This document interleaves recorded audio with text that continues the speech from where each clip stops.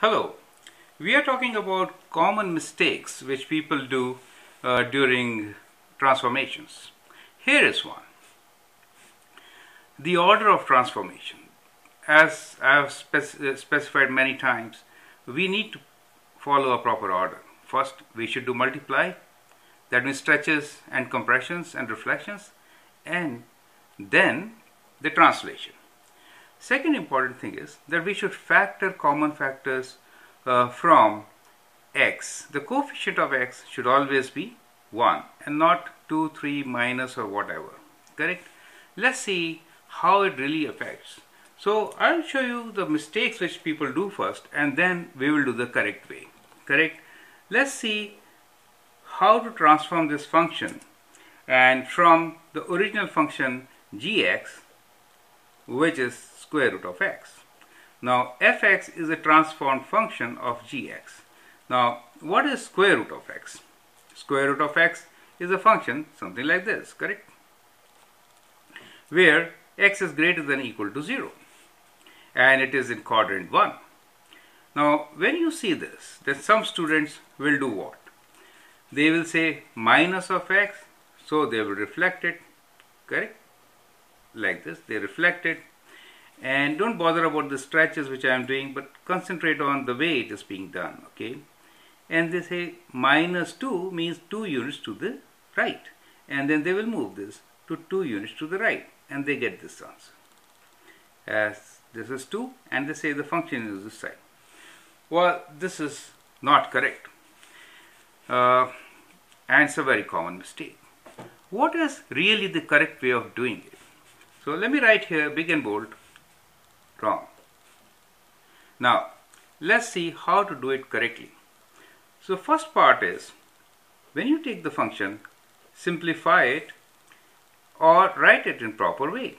So here we will take minus common. So we take minus common and we get x minus becomes plus 2, correct? When you take minus outside, it becomes x plus 2 square root.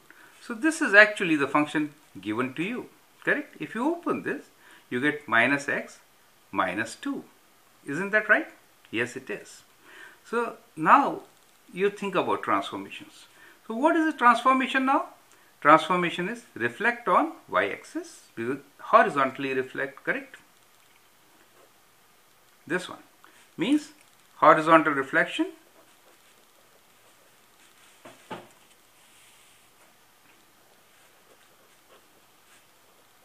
on y-axis.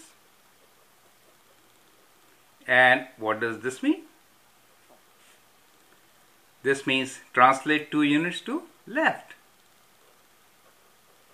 2 units left. Remember, this is within the function square root x, not outside, okay? So this is all dealing with horizontal things, not vertical, correct? Only the coordinates which will change is x coordinates, not y. Now once you understand this and you factor it out, then you get the correct graph. And now we can draw the correct version of the same thing, okay?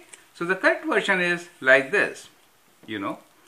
This is our original function, square root x. Now what we do here? We translate it. We first reflect it, horizontal reflection, and once you do that, you get this graph. And then do 2 units left. When you do 2 units left, you get your final graph, and which will look like this, okay? This is at minus 2. So now, can you tell me what is the new domain and range for this function? The domain is, it has changed, right? Domain is x belongs to real number, where x is what? Less than or equal to minus 2. Do you understand? X is less than or equal to minus 2. Earlier, you got x less than or equal to 2. That was wrong. And range? Range is y belongs to real number, where y is greater than or equal to 0. So nothing happened to y values. They remained same. The x values got affected because the transformation was within the function. Do you understand? There's one more check, and that check is from inequalities. we can check whether the inequality is satisfied or not. Okay? So we will do that inequality check. Once again, that is, let's write down the original function, minus x minus 2. It should be greater than equal to 0. So inside part of the square root should be greater than equal to 0. So we can do this. Let's solve this inequality. We'll transfer this on this side. So this is minus x is greater than equal to, we'll bring 2 this side, so it becomes plus 2. Is that okay? And now you multiply by minus on both sides. When you do so, don't forget to change the sign. And when you change the sign, it becomes x is less than equal to minus 2. So that's our result. We got it, right? X is less than equal to minus 2. Perfect. So this is absolutely right. And that is our domain, as you can see. Correct? And range is not getting affected. It is greater than equal to 0. This is very important for you to understand.